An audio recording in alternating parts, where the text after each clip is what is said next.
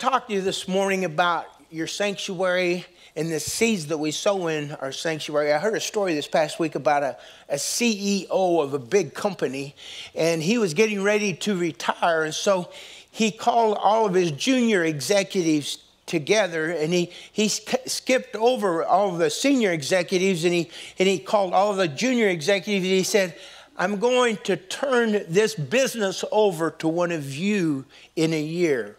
And he gave each one of them a seed.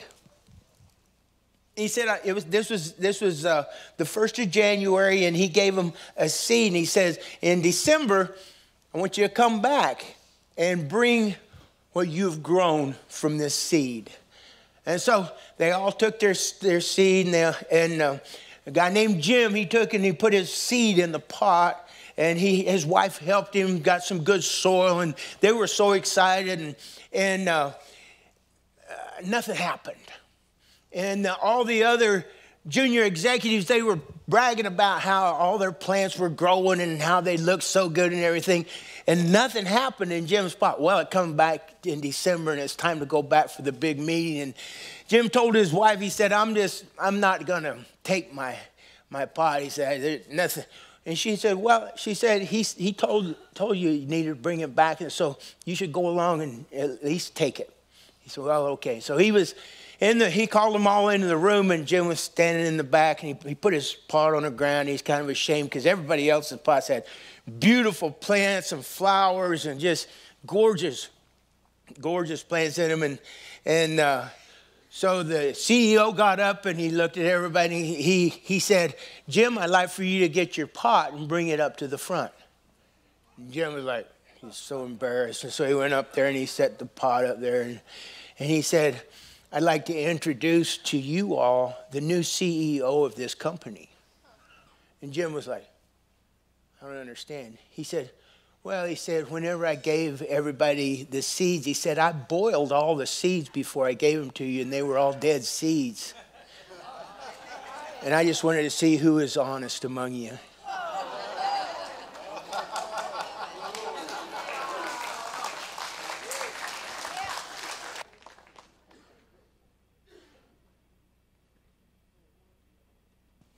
It's important to be honest. If you have your Bibles, turn to 2 Corinthians chapter 6, if you will. God's created us as temples.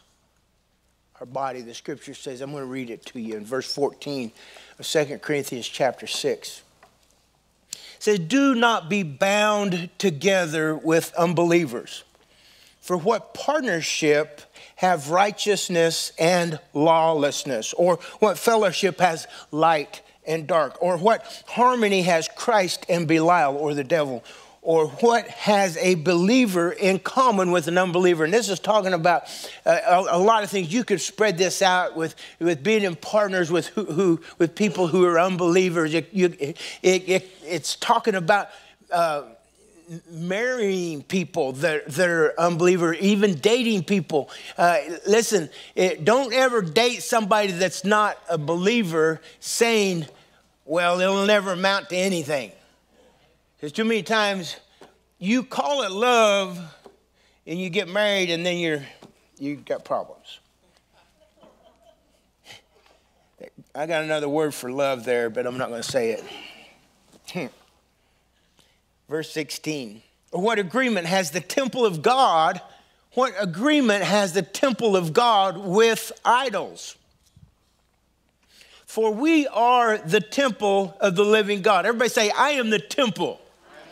We are the temple of the living God, for living God, just as God said, I will dwell in them and walk among them, and I will be their God, and they shall be my people. Therefore, come out from their midst and be separate, says the Lord, and do not touch what is unclean. Keep the temple pure. And I will welcome you, and I will be a father to you. And you shall be my sons and daughters to me, says the Lord Almighty. Skipping over to the book of Genesis, chapter 8. while the earth remains, seed time and harvest, winter and summer, cold and hot, day and night shall not cease. In the Old Testament, the children of Israel, after Adam's time and Noah's time, and then came the time where the children of Israel, God was getting his nation together, and God had the children of Israel build a temple in the desert, and then they built a temple later on, you remember, in Jerusalem. But in the temple, they had the outer courts where they would sacrifice animals for the sins of the people. Then they had what they called the holy place, and then they had the most holy place, which is the holies of holies. And this is a place where the Ark of the Covenant was, and it was a place where only God dwelt through the Old Testament times. And this was a place where the high priest would go in to the holies of holies, and he would purify himself before he entered this holy place. In the presence of God, he was allowed to come into the presence of God one time a year to offer sacrifices for the whole nation of Israel. And he was pure before God. He had to be pure before God in order to come into the presence of God.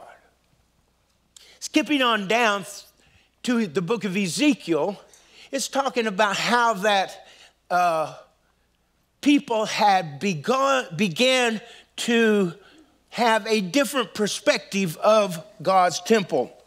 Ezekiel chapter 24, verse 21, in the NIV, it says this, it says, "Say to the people of Israel, this is what the sovereign Lord says, I am about to desecrate my sanctuary. The stronghold in which you take pride, the delight of your eyes, the object of your affection." Bear in mind, in the New Testament, the Bible says that we are the temple.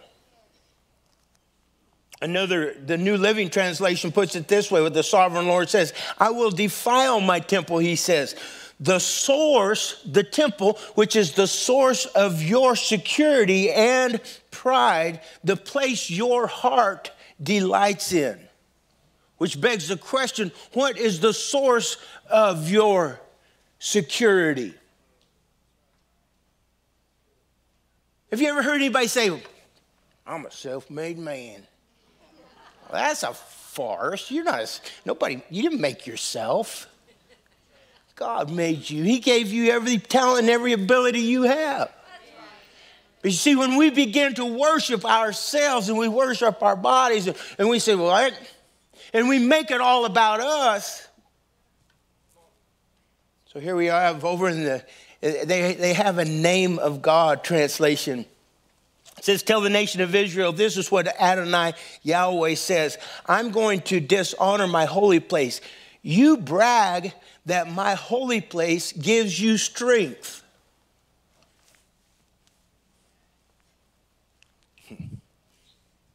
Work out. It's going to work out. Everything's going to be cool. You brag that my holy place gives you strength. It's the thing you love the most. It's the thing you love the most. In other words, you love yourself the most.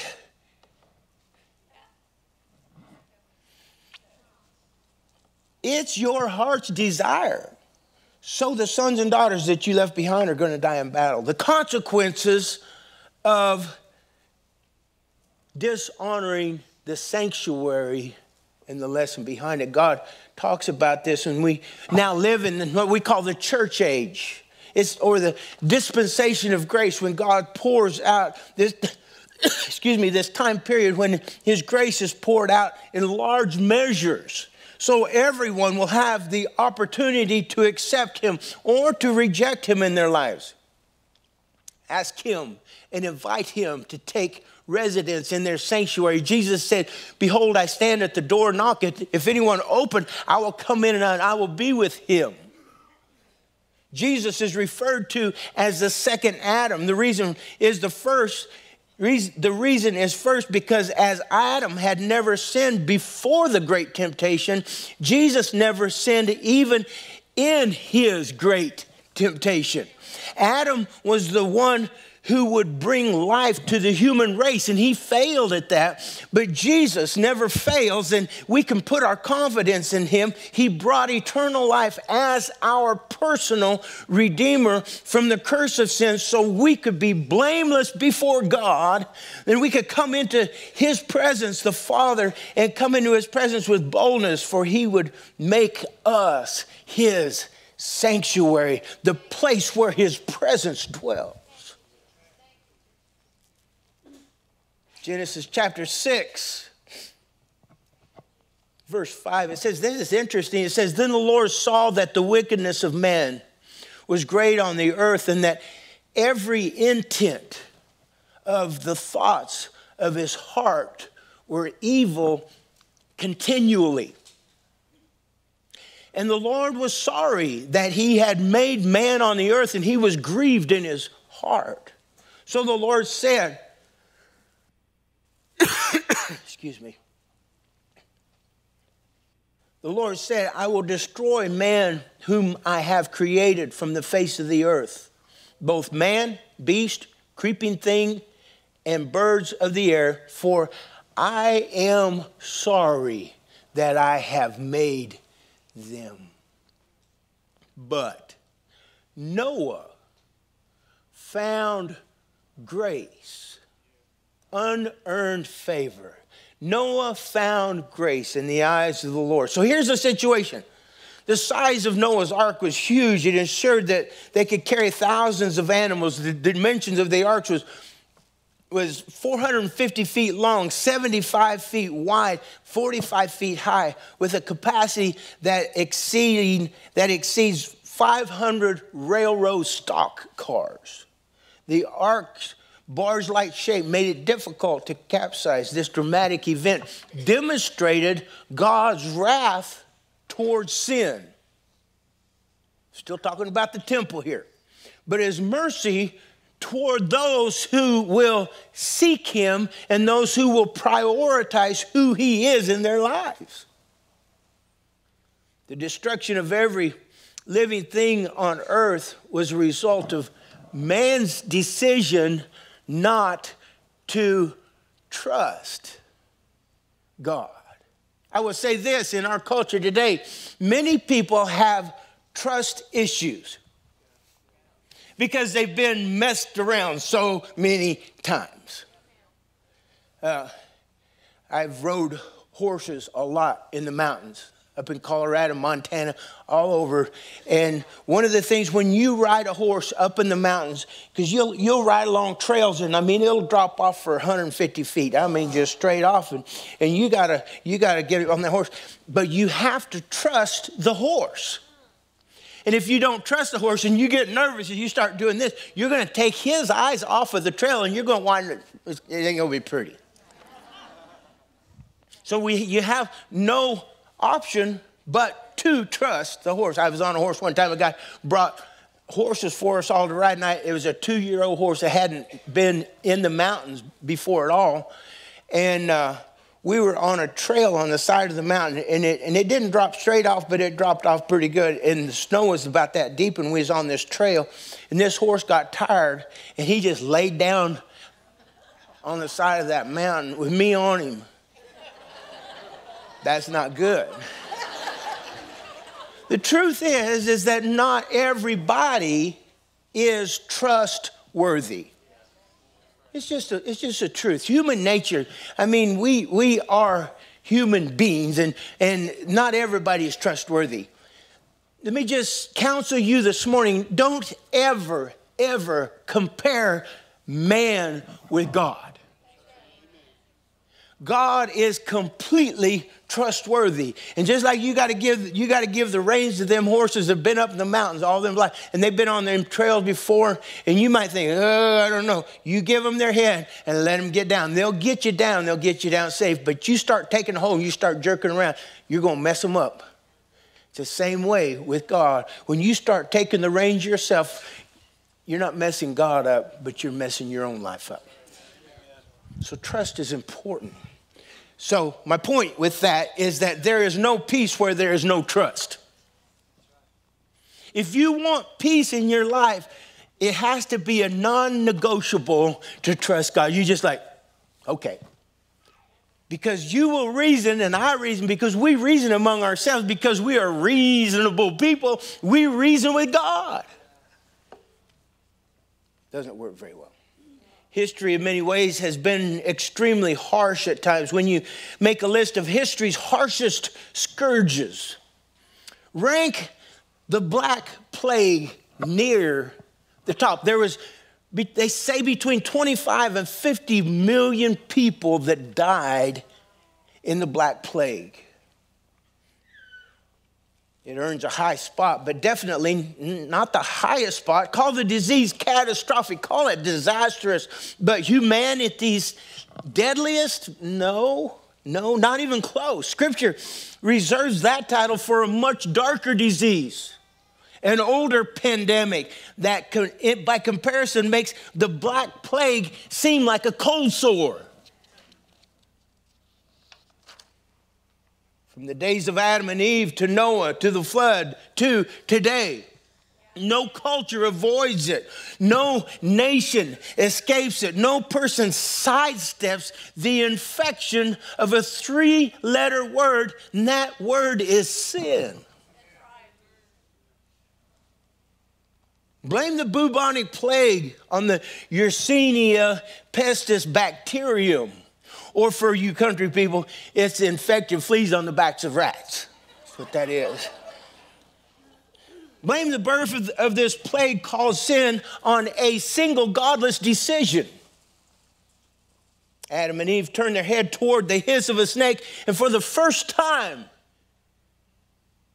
they ignored God. Is there anybody here that's ever ignored God?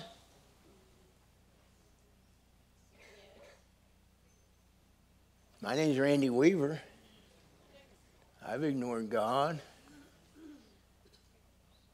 You've ignored God. How do I know that? Preacher, you don't even know me. We have all sinned.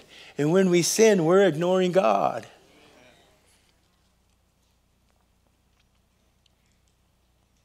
Eve did not ask God, what do you want? Adam didn't suggest, let's consult our Creator. Let's not talk to God about this. That's what happens a lot of times when we sin. We don't want God anywhere around. I like the way you're looking at me. But they acted as if they had no Heavenly Father. The one who had authority over the old serpent of old was ignored, and sin with death on its coattail entered the world. Sin sees the world without God in it. Sin would love for there not to be a God in this age, and there's a lot of people today in our day and time that would like to take God out of the situation. The ripple of today's lie. Max Lucado said this, the ripple of today's lie is tomorrow's wave of next year's flood. Yep. One little lie today turns into a flood. So what can we do if we've all been infected and the world is corrupted? To whom shall we turn? Well, the scripture re-asks the question this way. In Acts chapter 16, verse 30, it says, what shall I do to be saved? What can save me from this? And then it says in Acts 16:31, believe on the Lord Jesus Christ and you shall be saved from the plague of sin. God wants us to take a stand against sin. Oh, in Texas, I don't know if you knew it or not, we have a stand your ground law. You know what that is, right? They're like, don't tread on me. How many here this morning brought your gun? You got your gun with you. Raise your hand. Got one. You should have been in my other service. Maybe a third of them raised their hand. It's like, man, if somebody walks in there with a gun, hit the ground, friendly fire, you never know who's going to have it. In other states, they call it the castle law, where you defend your own counsel, your own castle. You know, and a lot of y'all got your gun by your bed. It's in the little, yeah, same one.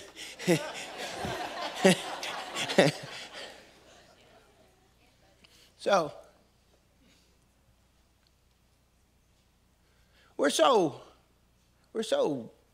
we're bent on protecting ourselves in Texas. We're kind of into that. It's kind of a good thing too. I don't think it's a bad thing to defend yourself. But we can be so dogmatic about defending our house. But how dogmatic are we about defending our temple? You know, we're like, don't come in my house, I'll plug you one. What about your temple? Are you as convicted about this temple as you are about your own house? Or do you like, yeah, oh, that's not a big deal. Then we begin to justify the things, the plague of sin in our lives. We justify, listen, let me tell you, there's only one that justifies. It's not you. God is the only one that can justify. We do not have the ability to just justify ourselves. When we do that, we have allowed an idol to come into God's sanctuary, a place that is only reserved for Him.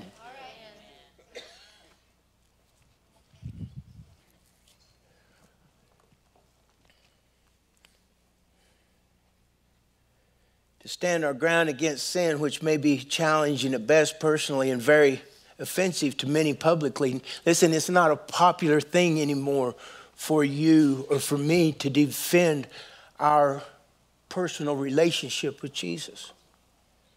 When it comes to our decision to follow Christ, sometimes we do it all by ourselves, but it's always better and much easier to stand with others when we share our convictions. That's why we have life groups. That's why we have church. That's why we have the Word of God in us, God's seed. When God saw evil in the earth, He destroyed all the living things with the exception of Noah's family and the animals to replenish the earth. So in closing, I wanted to ask you the question, what kind of seed are you allowing in your sanctuary? Here's what happened after the ark landed on dry ground after the flood. In Genesis 6:20, it says, then Noah built an altar to the Lord and took of every clean animal and every clean bird and offered burnt offerings on the altar. And the Lord smelled a soothing aroma. Now, in my reasoning, I was like, oh, no, we're not going to do that because we need all them animals because the earth don't have no animals on it. We need more animals, but we can't be wasting those animals on a sacrifice. Y'all looking at me like, is there anybody here that you just kind of reason among yourself or with yourself and you think because you thought of it, you're right?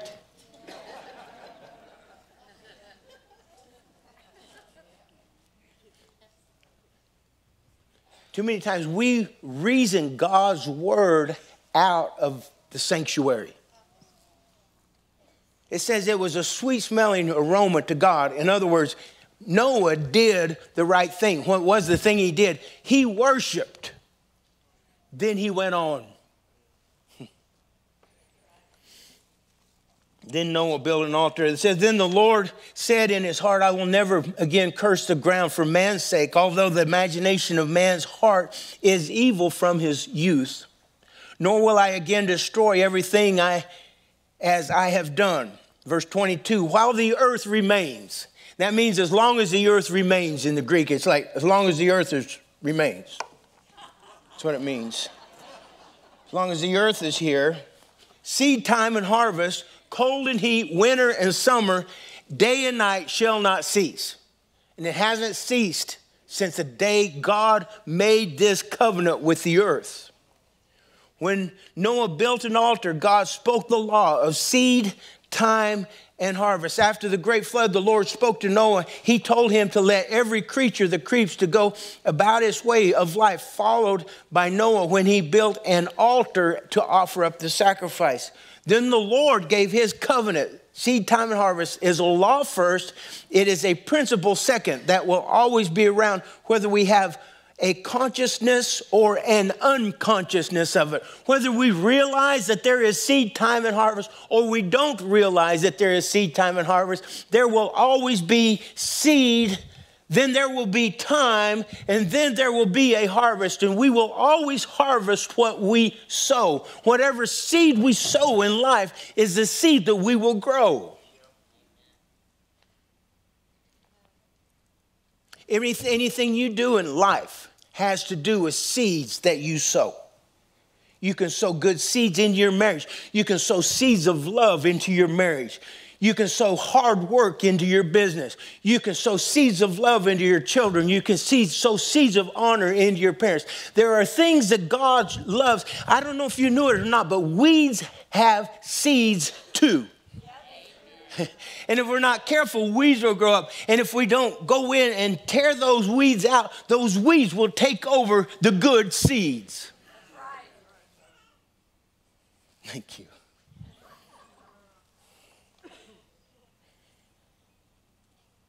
Then the Lord gave his covenant, seed time and harvest. It's a law first because it is a direction that we are to live by. It's a principle because we apply it to literally everything, and every area of our lives has to do with seeds that we have sown.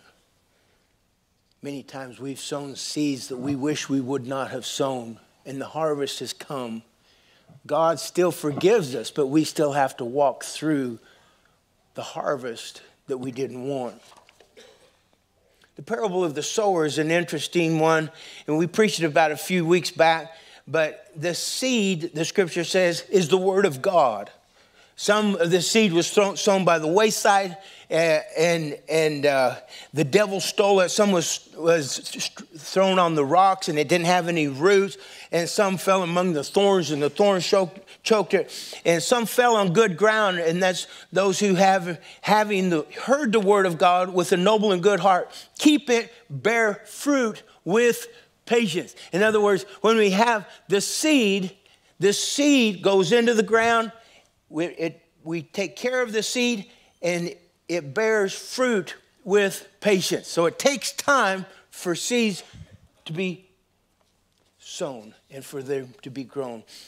We have to plant the word, use the word, water it, clean out the weeds from around it, keep the bugs from it so that it can grow properly, and wait on the word to be performed in our lives, to trust God with his word. A prime example of how someone's true heart can affect is found in 1 John 4:19. It says, we love him because he first loved us. When he sowed that seed in you, you're like, he put that seed in you, you're like, what about that Cowboy Church? We might ought to go to church. I kind of feel like I ought to go to church. That's that seed taking root. And it's not about the church. It's not about the sanctuary. It's about the church, and it's about the sanctuary.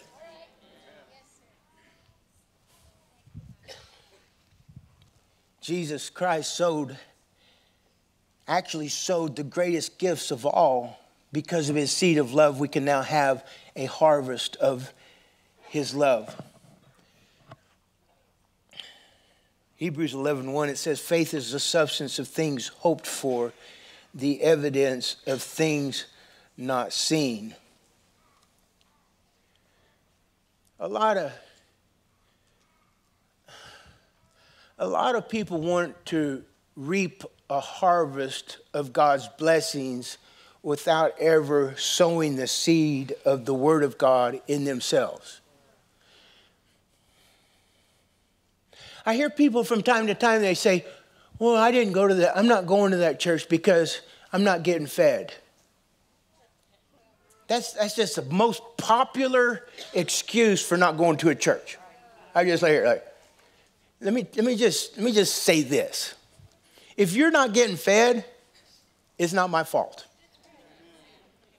if you can read, if you can listen, you can get the Word of God in you. Yeah, we're here to feed you sound doctrine, to feed you the Word, but we're here to equip you for the work of the ministry. You're like, well, I thought that was your job. Well, it's not just my job. It's all of our jobs. We are here as workers together for the kingdom of God.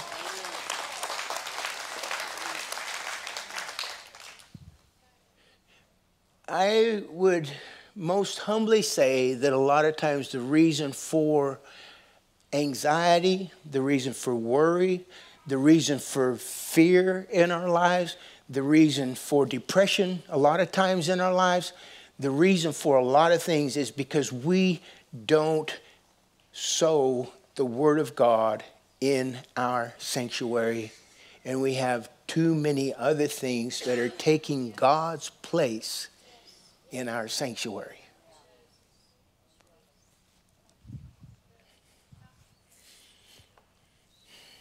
This local church is here today because we made it through a famine.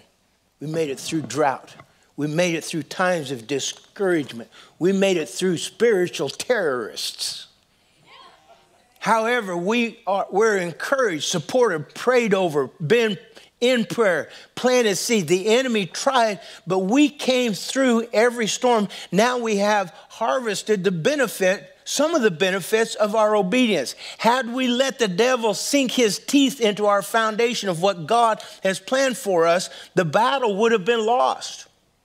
See, when we're standing in between the seasons of sowing and the seasons of reaping, you've got to have faith and live by that faith. That's the time part of seed time and harvest. And you will never reap a harvest until we turn loose and we put it in the ground. Too many times a lot of people, they sow it, they put it in the ground, then they dig it up and go, how come you're not growing?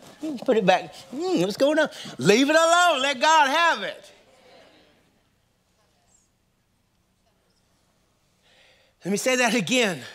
I'm going to make myself more clear here in a minute. I said, let it go.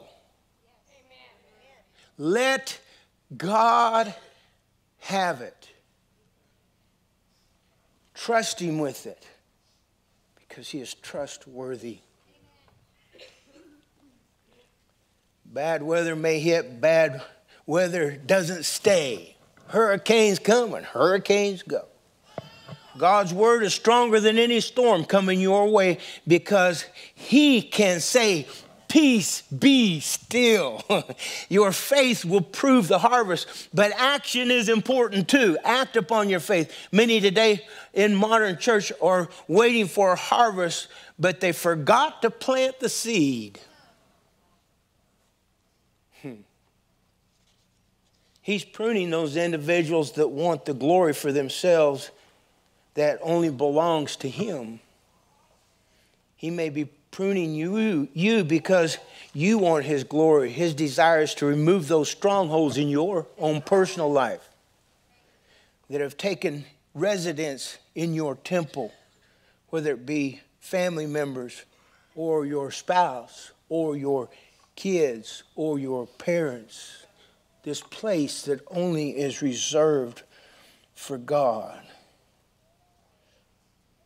2 Corinthians 9:6, it says this, but this I say, he which soweth sparingly shall reap also sparingly. Sow the word in your God, the word in your heart sparingly. What that means is only get the word in you when you come to church, maybe, or just like once a week or when it's convenient. That's what you'll reap. And he which sows bountifully will also reap bountifully. You put a lot of the word in you, a lot of the word will come out. Every man according to as he purposeth in his heart, so let him give, not grudgingly or of necessity, for God loves a cheerful giver. And it's not just talking about the offering. Too many times we as preachers, we use this verse a lot when you're taking the offering. But it's one of the, that's just a small part of it.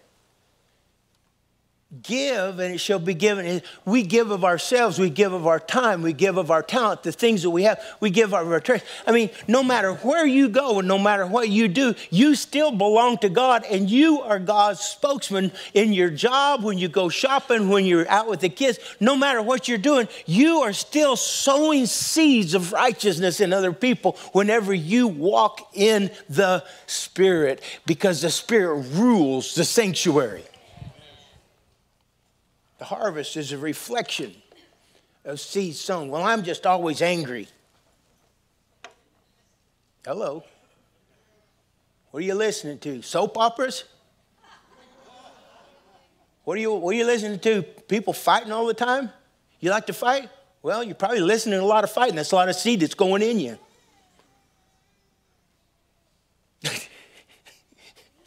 This isn't easy to preach, but I just had to laugh for a second.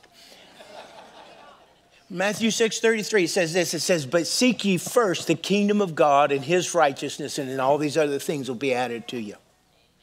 Be careful. Be careful what you let inside.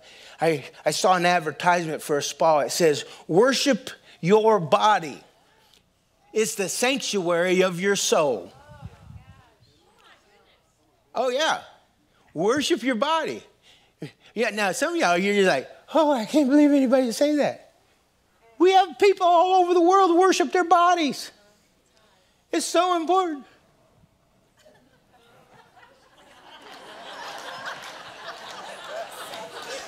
Hallelujah.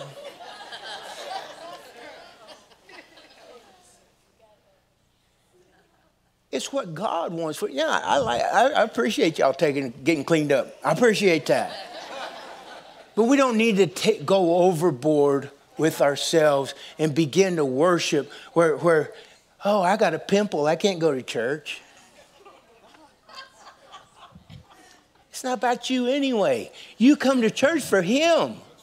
You come to church to worship him. Your blessing is a residual effect of your worship of God. Church is for God.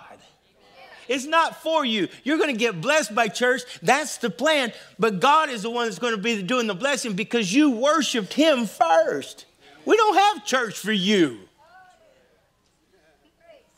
We have church for him. We come together, join together for worship. Most High God. The residual effect is we are healed. We are purified. We are in his presence. The gift of his presence. But the truth is that you brought his presence with you when you walked in the door because he was in your sanctuary.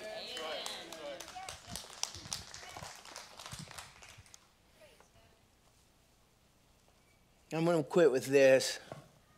I promise.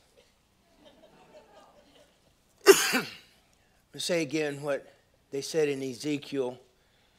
The message says this is what Adonai Yahweh, God, says, I'm going to dishonor my holy place.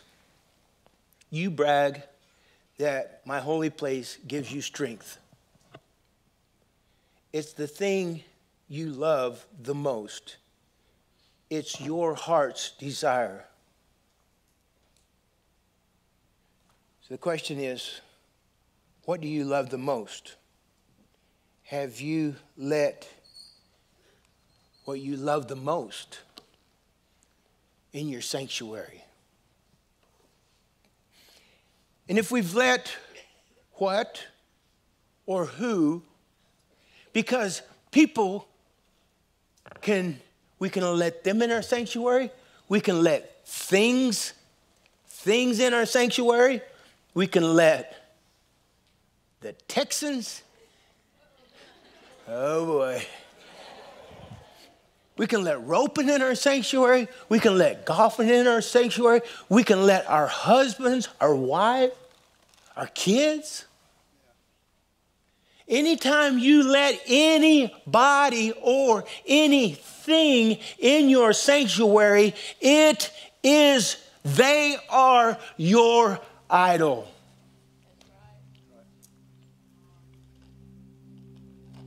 I dare say that 99% of us, maybe 100% of us, at one point in time have been guilty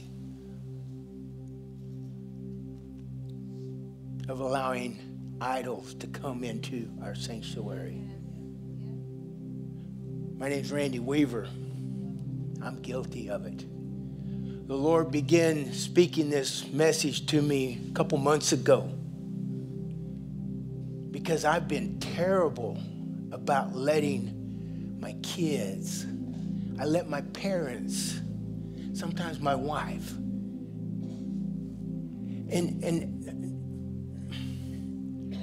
let me just be clear here. You can't be a good husband if your wife is running your sanctuary. You can't be a good wife if your husband is running your sanctuary.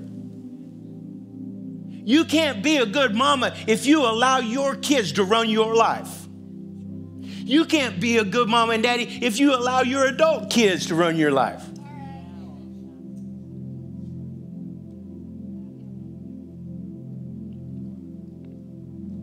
You can't be a good son or a daughter when you're living at home. You are under the authority of your mom and dad. And when you defy that authority, you are defying the way God set up a home. And God will not bless you as children if you don't honor your mom and daddy. By the way, that works for adult children as well. You say, oh man, preacher, getting awful real with me. You know what? This word is life or death. That's right. Spiritual life or death. And God will not share his sanctuary with anybody or anything. Your body is a sanctuary for God and only God. Let him rule in your heart, in your mind, in your body, and in your soul. And you will be blessed as you sow his word into your life. It will bring life and peace and joy and long suffering and gentleness and meekness and temperance. All of the good things of life will be yours because you have prioritized the sanctuary that God dwells in. Let's pray. Thank you, Lord Jesus, for your word this morning. We're just blown away by you today and by your presence. And Holy Spirit, I know that you're doing a lot of work in people's lives right now. Lord, we humble ourselves before you, oh God, realizing how desperate we are for your truth, for the word of God living inside of us. Lord, we repent as a church, as individuals, Lord, for allowing other things and other people into the place that is only reserved for you, oh God. Lord, I pray, oh God, that you would help everybody in the sound of my voice, everybody watching online. I pray, oh God, that you'd help us not to confuse this message with what we do so much as to who we are. That we are sons and daughters of the Most High God. And when we realize that, we'll want to take care of the tabernacle that you built us in us. Thank you, Lord, for it in Jesus' name. I'd like for you to keep your heads bowed and your eyes closed for just a second. If you've never accepted Christ as your personal Savior, that's the main message with this, is that Jesus said, behold, I stand at the door and knock. If anyone open, I'll come in and be with him. What he's saying is that I will come and be a part of your life and allow the Holy Spirit to come into your heart. So this morning, if you've never invited him into your life, or maybe if you have, you just haven't been living for him, simply by raising your hand, say, preacher, I need Jesus in my heart. I need to make him the Lord of my life. Slip your hand up high. Don't be ashamed. It's the greatest thing you'll ever do in your life. We want to put a Bible in your hand. Preacher, I need Jesus in my heart. I need to make him Lord. If you've never invited Christ, or maybe if you have, you just haven't been living for him, slip your hand up high. We don't want to miss anybody. Anybody. Thank you, Lord. Anybody. Well, thank you. Leave your hand up till we get a Bible in it, please. Thank you so much. feel. What a privilege. Thank you. You can put your hand down. Anybody else? Preacher, that's me. Don't be ashamed of God. Jesus sure wasn't ashamed of you when he hung on the cross. It's the greatest privilege, the greatest gift you'll ever have. I know Christmas is gone, but this is better than Christmas. Anybody else? Preacher, that's me. Amen. This one that raised your hand, if you raised your hand, would you mind looking up at me? If you raised your hand, would you mind coming up and let me pray with you? Would you mind coming up? Come on up and let me pray with you. I'd be honored to pray with you, if you don't mind. Thank you. Yeah, come on, buddy. Yeah. I don't want to embarrass you, but man, this is important stuff. I'm so proud of you. Man, I'm so proud of you. Look at you. What's your name? Jacob. I love you, man. Did you know that God named Israel after Jacob? Did you know that in the Bible? Yeah. The children of Israel is Jacob. That's what it meant. He changed his name to Israel. That'd be you. That's God's chosen people. You're God's chosen man for the day. So I want to pray for you, okay? Here's what the Bible says. It says, if we confess with our mouth the Lord Jesus and believe in our heart that God's raised you from the dead, that we'll be saved. So what I want to do, I want to help you pray. But you got to believe in your heart. I can't do that for you, okay? So just repeat after me. Y'all help us pray. Just say, dear Lord Jesus, thank you for loving me. Thank you for dying on the cross for my sins. Lord, I am a sinner. Please forgive me. I invite you into my heart. I invite you into my life. From this day forward, I give my life to you. Help me to read my Bible, to pray, show up for church, and get baptized. I love you, Jesus. Teach me to love you more. In Jesus' name I pray. Amen. Now, here's what just happened. You invited God to be a part of your temple, the tabernacle. So wherever you go now, he's going with you. He said he'd never leave you, never forsake you. You take care of this place, and he'll take care of you. Keep showing up. Because like in the African movies, they always pick on the weak ones. The devil picks on the weak ones. You stay hooked up with God's people, God will help you. Jacob, love you, buddy. Go visit that lady for just a second, please. Stand with me, please.